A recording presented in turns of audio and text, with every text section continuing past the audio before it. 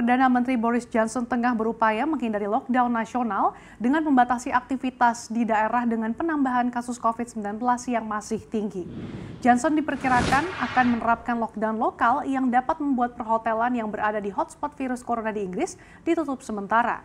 Inggris tengah berkejar waktu untuk menekan kurva penambahan kasus di tengah ancaman gelombang kedua COVID-19 yang datang di musim dingin. Pemerintah Inggris pun membantah telah terjadi komunikasi yang buruk antara pemerintah dan para pemimpin lokal di utara. Daerah yang mengalami peningkatan infeksi terbesar dan diperkirakan akan terkena dampak paling parah oleh pembatasan baru.